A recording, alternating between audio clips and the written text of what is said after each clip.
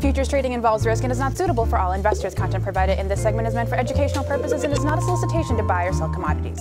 Hello and welcome to Basis Loaded. I'm Joe Schmidt, joined as always by Paige Driscoll. And join us while we dive into this week's NDPSR, as there are a few surprises, and we'll get to those. But first, we'll start off with butter.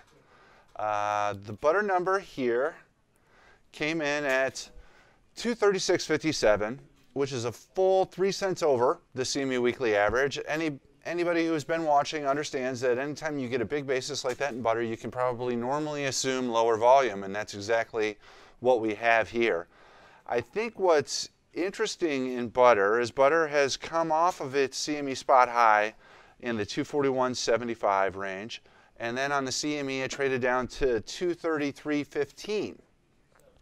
What's interesting is that 241.75 at that high, of course we had extra volume that week and printed a negative basis. But as the CME has moved from 241.75 all the way down to 233.15, we've only seen roughly a 3.5 cent break on the NDPSR. So at the high end of the range, we're printing a negative basis. At the low end of the range, we're printing more of a positive basis. Certainly the volume has a little bit to help, but it feels like butter is just kind of consolidating here. And somewhere in between that 241 and 233 seems to be where the sweet spot for butter is right now.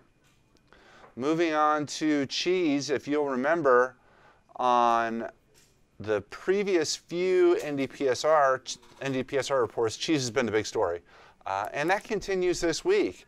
However, 183.71 for the block value is a $0.015 over, which is basically just a historical premium that you would expect for blocks. Definitely respectable at a $0.015 over on good volume, but certainly not the 4 and 5 cent over that we had seen in weeks past. Now the story remains the same in barrels, because here this barrel number at 175.22 is almost full 4 cents over the CME weekly average. Also on really good volume. So we're continuing to see really impressive cheese basis here on the NDPSR, which would mean that more than likely that manufacturers are not having to discount to move extra loads of cheese.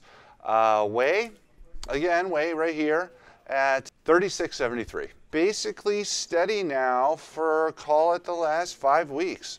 With the exception of 1 week there where we were a little bit lower than 36. It's interesting that we had a full penny sell-off on the CME, and the NDPSR here just shrugs it off, relatively unchanged. Still strong demand for whey, big volume. All in all, I think it's a very impressive number. And here we have the big story, non-fat. 104.05, that's a full penny over the CME weekly average for that week. And what's interesting here is we had the big release from manufacturers to what is thought to be the trading community. When we don't have those extra sales going in above contracted sales, only 15 million pounds this week, that's when the basis jumps. And then you have also a penny higher on the CME that week, and that's how you get this almost $0.0175 increase on the non-fat. So all in all, what you have here, I mean, I think it's definitely an impressive butter number. Barrel numbers and cheese numbers are also fairly impressive.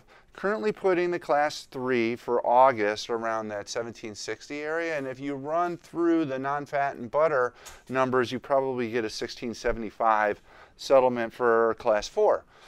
So that class 3, class 4, with the class 3 trading probably 85 cents over, that's kind of a historical relationship between class 3 and class 4.